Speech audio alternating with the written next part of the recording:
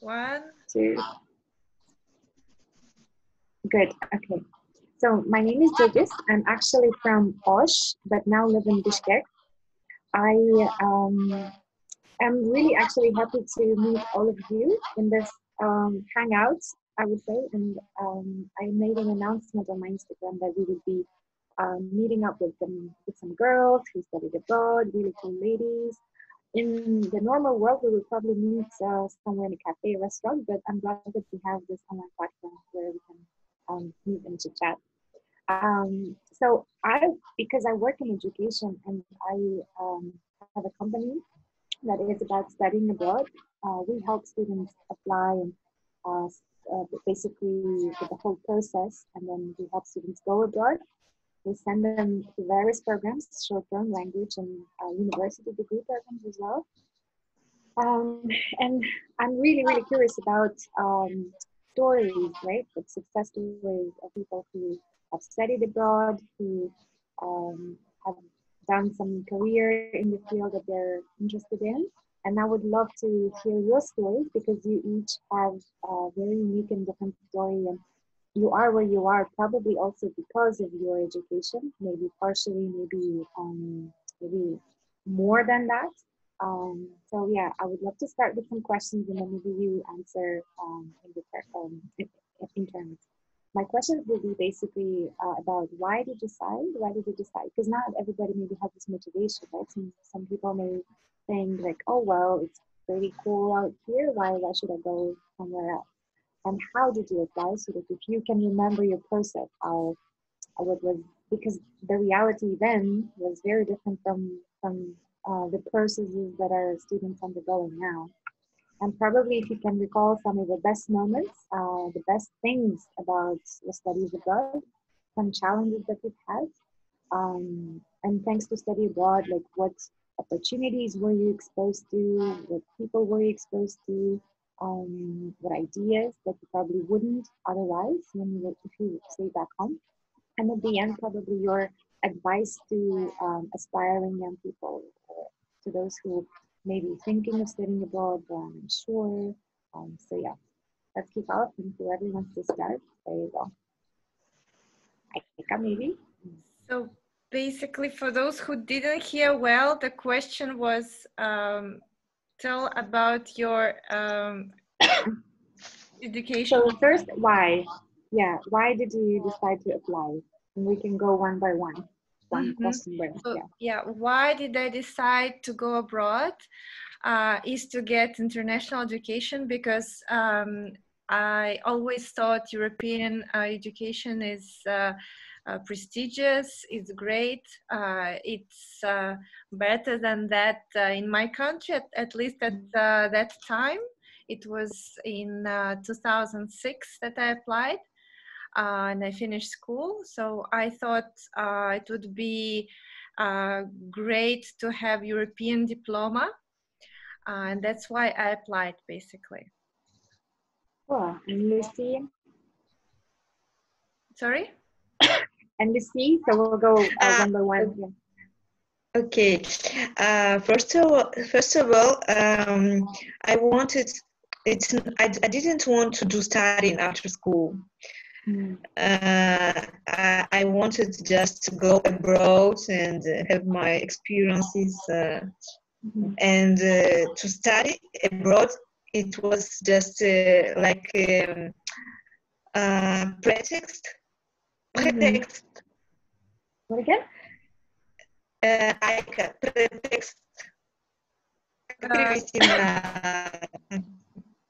Pretext. Practice. Is the I don't know. le prétexte. Yes, it's like a pretext. Okay.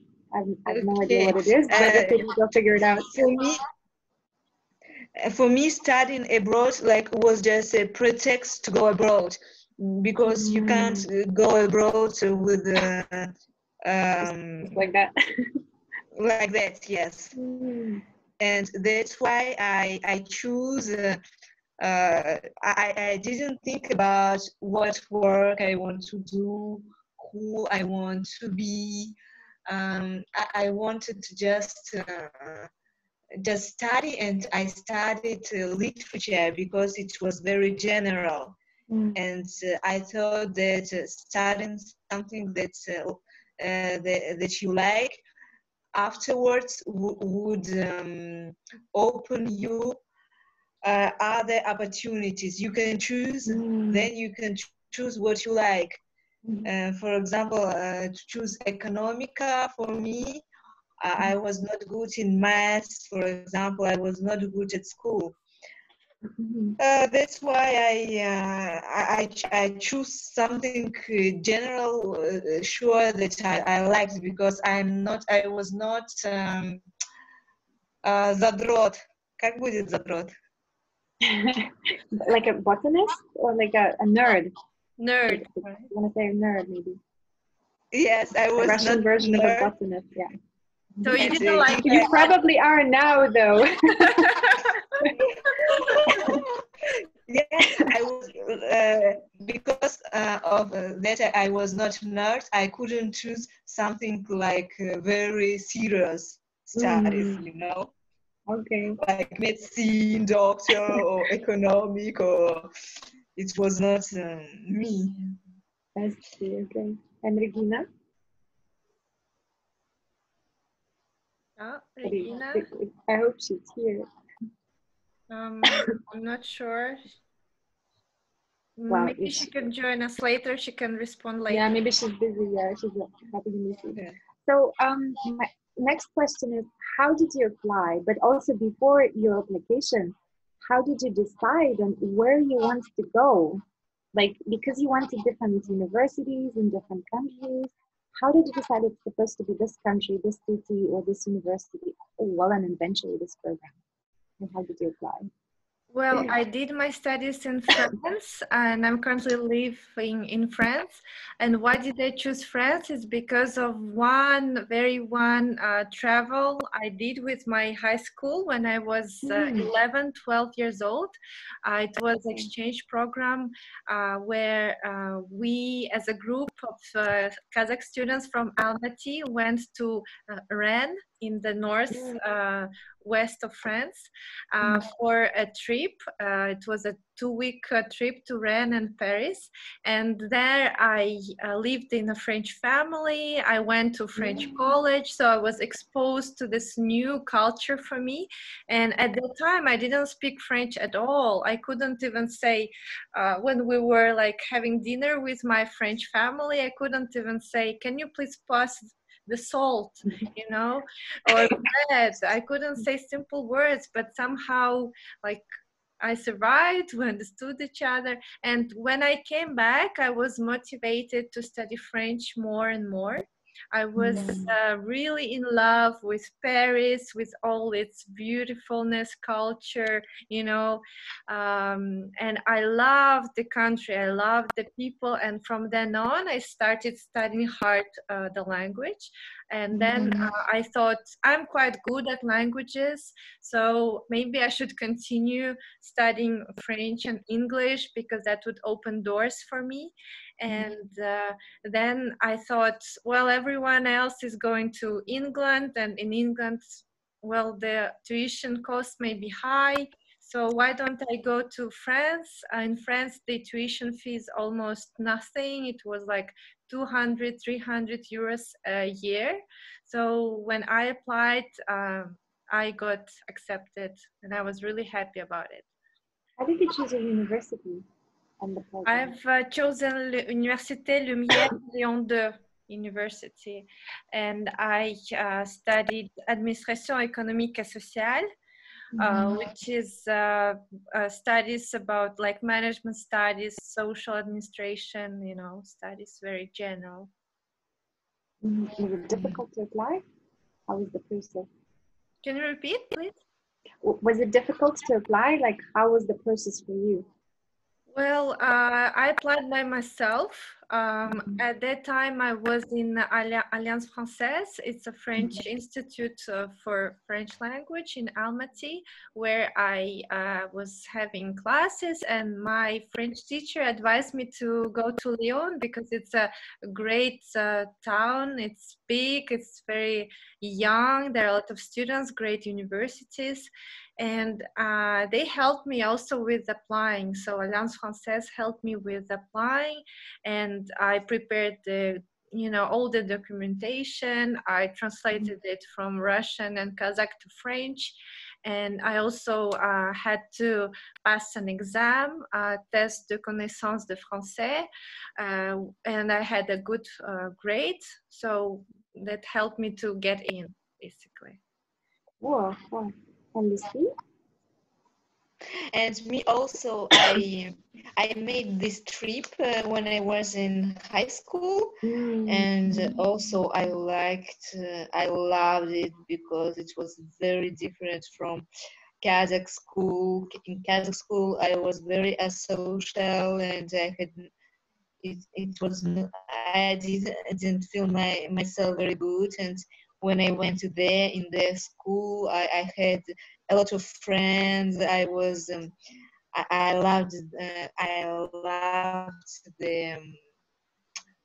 the country and the как сказать, это ambiance. Ambience, environment. Ambience, okay.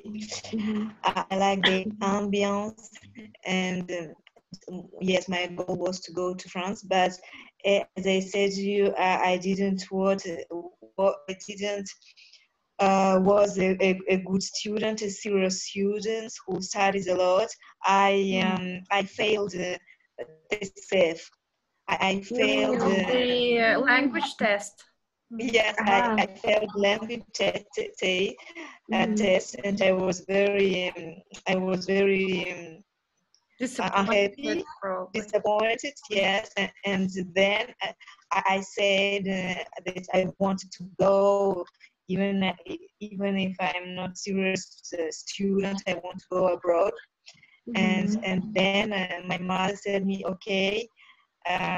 You can, and my mother found with Alliance there were courses of French in Sorbonne. 1 year, 1 year of courses, 2 days, 2 hours in a day, and then you can try to repass this SEF. And I made these courses. And then I tried, and I had a good result. And yes, I studied in Sorbonne University, and well, it was like that. Cool. So your parents actually chose the school for you, and then they helped arrange everything. Yes, with Alliance. Alliance said that yes, there are also. And we were 3 girls, me, Elena, and Bibi Gul, 3 girls from Kazakh who went in France with nothing for these courses. And Alliance, he promised us a lot of things, but finally they didn't do anything. And when we came, we didn't have a home, we didn't have the place to live. We had nothing. Oh, wow. Adventure. Yes, it was a very crazy experience. Wow. And do you remember, Aika? You came. Yes, we were struggling to find an apartment, right? Very, very crazy experience of. Yeah, especially in a huge town like Paris. Yes. Challenge. 2, 3 girls, 18 years old. Without parents, without university, without home. Oh la la. Wow. And Regina, if you're here, if not, we'll move on. I guess we'll move on, right? So, what were the best things that you received, that you obtained from your study abroad experience, which you otherwise would not have if you stayed in Kazakhstan? Like, what were the things that the study abroad experience gave you? Well, as for me, it's definitely like international exposure. I wouldn't have met that many people from different countries if I were in Almaty, for sure. In fact, I used to study 1 year at KIMEP, which was also not bad, but most of students are still Kazakh and Russians, and we didn't have as much big international community there. So that was something I was missing, you know. I was always. Did you do your exchange in Kazakhstan while studying in France? Before going to France, after high school, I spent 1 year in KIMEP University. Okay. Yeah. Yeah. So I was always interested in, you know, surrounding myself with international people from all over the world. And in France, I met so many people from like everywhere: the US, Korea, Thailand, Morocco, Tunisia, England, Canada, like, and so this international exposure opened my eyes like to the world. It gave me a lot of new friends as well. Also studying abroad gave me another way of how to say, of studying. Like I should only rely on myself, like independent. Yeah, I was completely independent, and I was responsible for myself. I had to succeed, you know, and I was serious. So at the age of 18, quite young, I had to start thinking on my own, you know, taking responsibility and being independent. Right. Lucy?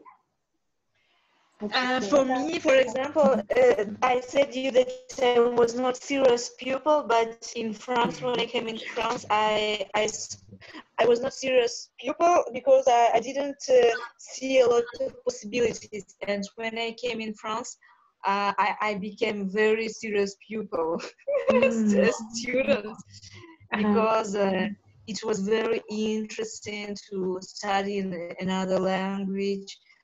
The subjects were very interesting. I just погрузиться, как сказать, immersed yourself. Yes, I just immersed myself in studying, and I couldn't stop it now, and this is the most beautiful thing that I could discover in studying abroad, because the system is another, because when you are at school in Kazakhstan, every time teachers, they scream at you that you are stupid, that you will never succeed, you will every time you hear it. And when I came in France, I saw that everybody wanted to help me. The professors were very nice. They could they wrote my essay, and they were very serious in transmitting the knowledge. And there were also doctorants, students who in France it is tutorat Aika. Yeah. So they did tutoring to support you in your studies. Yes, to support other pupils, students who are on bachelor, and it was an opportunity for me, and I used all these proposals that gave me for French university. Cool. Wow. And what were the problems that you had? Well, I heard the story with looking for an apartment, which sounds just crazy. But what were the other difficulties that you faced while you were studying abroad? Did you feel homesick, maybe? Oh, definitely. Yeah, in the first probably 3 months, I've been crying nonstop, alone in my studio in Lyon. I did not know almost no one, just one person I knew, I think, and that's all. So I felt really alone, really homesick. I was every day on the phone with my family, who supported me, fortunately. So it was very important for me at that time, to get support from my family, because not only I felt alone, I also felt not understood, and I couldn't understand anyone. I mean, not anyone, but my language level was not as high as it is today. So now I speak fluently language, but at that time it wasn't the case. So It was challenging. yeah, it was really challenging. Wow. And you see? And for me, no, it is not the same experience, because when I came, I said you that we were three girls, and every time we were three, and every time we met another people, you were together. We go into night clubs, and we met a lot of people, different people, and it was very fun. But did you have any challenges or problems? I don't know, maybe with finding maybe part-time job or afterwards, but not yes. Afterwards, I had the problems. Yes, to find a job. Yes, it was a little bit a problem, but I found a job. I was nurse. I was a nurse, and really, and to start. Yes, maybe to find my work. It was a yes problem to find your work, your first work. Well, even the challenge was to open a bank account at first, you know, do all these administrative things you have to do when you arrive to a new country, you know. And it's all in French. Yeah, and you should be accompanied by another person, a local or a person who speaks well the language and who understands all these banking issues, you know. So even like taking appointment could be a challenge at first, you know. Have you had to visit a doctor while you were studying? And how was it like? How difficult? Because it's all in French, right? Do you mean in general or in my first year? Probably in general, maybe in the first year, because it's usually more difficult, but like getting an appointment and visiting a doctor, like how difficult it can be for a student studying abroad, how it was for you. Well, first finding a good doctor could be difficult, so it's better ask for recommendations. Don't hesitate to ask your friends who their doctors are, so you could take an appointment with a good doctor. And then obviously, yeah, it's not your country, not your type of probably environment, so you don't feel comfortable really, but you have to overcome it. And even if you don't understand something, don't hesitate to ask questions. Well, from my memory, all the appointments were fine. I mean, I didn't have any health issues, thank God. I was not hospitalized, no operation, nothing. So just little, you know, doctor's appointments with after a cold or a flu or something. What is there happening, Lucy?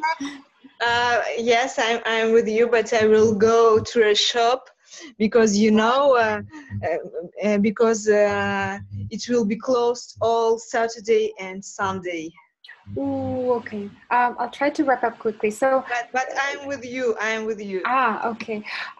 So if you can complete the sentence, that if I'll say, if I didn't go to France and study at this university, right, your university where you've been, I would not have this. I wouldn't do this. I wouldn't see this, and I wouldn't. So, what kind of opportunities basically you had, you gained, you obtained thanks to your experience in studying abroad?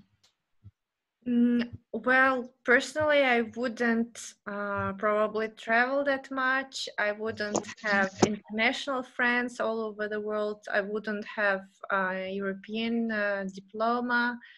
I wouldn't find a job later here in Europe. I wouldn't be able to go for internship